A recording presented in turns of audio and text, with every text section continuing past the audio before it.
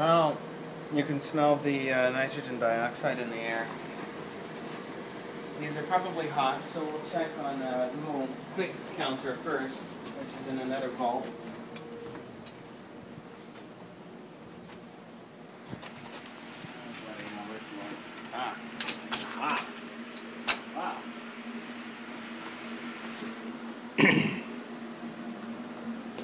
That's a spicy meatball. Yep, it's hot. Yep, let's see. Come on. There we go. Yep, so only 100 times background. So we'll stick them in the lead pig, which is just a shielded container to keep the background low so that you can get as few false counts as possible. This is a big sodium iodide scintillation detector made by Ludlum. We'll put these down in the lead well and just drop the scintillator right down in there. And there you go.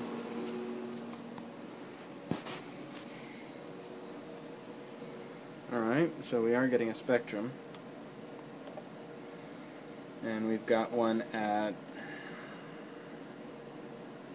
about 46.8 keV. There's another one resolving at 180.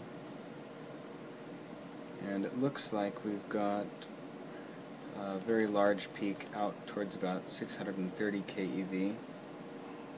Let's see, am I in logarithmic? Let's see. There we go. Oh, goodness, we've got another one over here. If you get the camera just a bit closer, you can see the down there. There's a little Gaussian correlation that's built into the program that allows you to see peaks that would otherwise be hidden to the eye.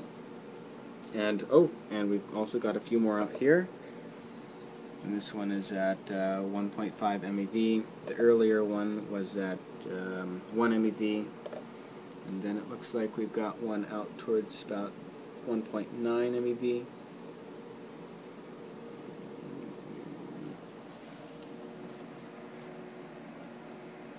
And we'll let this resolve for a little while. And when it's done, I may have some identification for these peaks, hopefully. May have to ask around, but should be able to get it. This right here, this central one, is probably not a true peak, but probably a Compton scattering.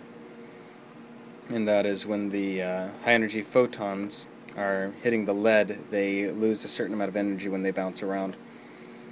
And they generate a sort of false, but I'm not sure.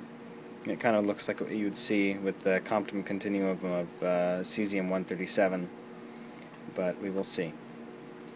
So there should be a third video.